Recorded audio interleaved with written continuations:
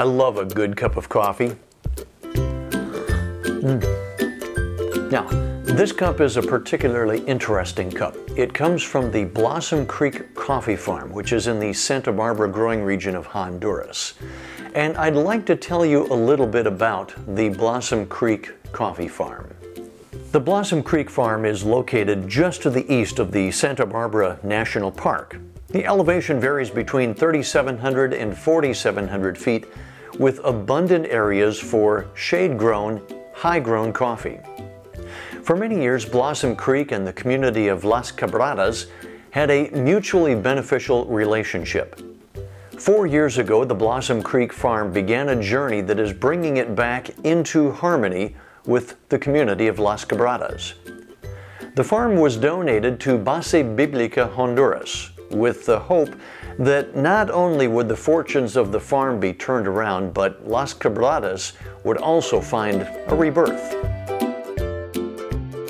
The potential for Blossom Creek is phenomenal, with 3 main goals leading the way: bringing the farm back to its potential for coffee production, providing employment opportunities for people in Las Quebradas, and teaching.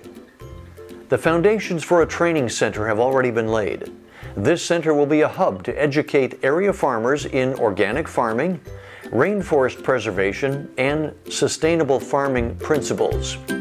The coffee from Blossom Creek is fantastic, with beans like Pacamara, Catimor 90, and the development of microlots of Yellow Catuí and Bourbon.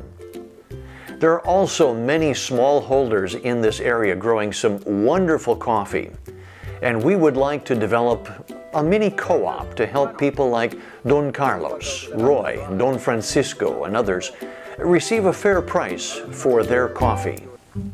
The goal for Blossom Creek is to not only be a self-sustaining center for learning, but the proceeds will be exclusively used in Honduras to provide the training for farmers, pastors, and missionaries.